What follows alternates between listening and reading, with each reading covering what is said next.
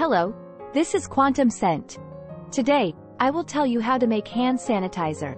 Hand sanitizers are important hygiene products that help effectively remove germs and viruses from your hands. Commercial hand sanitizers are easy to get, but they can also be made by themselves. Let me look at the supplies first. 1. Ethanol 99% 2 cups in 3 minutes, about 160 milliliters. 2. 1 cup of aloe vera gel per 3 minutes, approximately 80 milliliters. 3.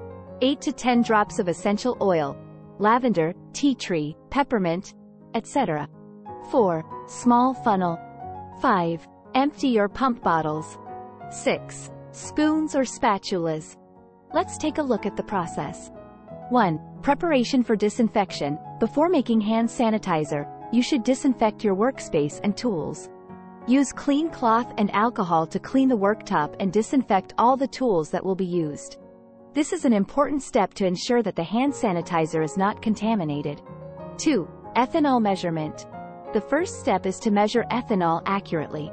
Since ethanol is the main sterilizing ingredient in hand sanitizers, the concentration should be greater than 60%. So prepare 2/3 cups of 99% ethanol. This is equivalent to about 160 milliliters. The higher the ethanol concentration, the greater the sterilizing effect, but it can irritate the skin. So it is important to maintain the appropriate ratio. 3. Add aloe vera gel. The aloe vera gel provides the viscosity of a hand sanitizer and prevents ethanol from drying out the skin. Add 1/3 cup, or about 80 milliliters, of the aloe vera gel to the prepared ethanol. Stir well using a spatula or spoon so that the aloe vera gel is sufficiently mixed. 4. Adding essential oils. Not only do essential oils add flavor to hand sanitizers, but some essential oils may have additional antibacterial properties. Use lavender, tea tree, or peppermint oil to drop a total of 8-10 drops into the mixture. It's a good choice considering the aroma and properties of each oil. 5. Mixing. Continue to stir with a spatula or spoon until all ingredients are well combined. It is important to mix enough to achieve a uniform mixture. When the mixture is mixed evenly, the effect of hand sanitizer can be maximized. 6. Bottle. Transfer the finished hand sanitizer to an empty or pump bottle using a funnel. Be careful not to let the mixture run down during this process.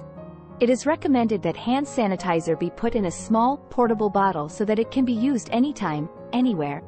Let me briefly tell you how to use it. When using hand sanitizer, take an appropriate amount on your hands and apply it evenly over your entire hand, and rub between your fingers and the back of your hand carefully. You need to rub it for at least 20 seconds to get a sufficient sterilization effect. Have a nice day with Quantum Scent.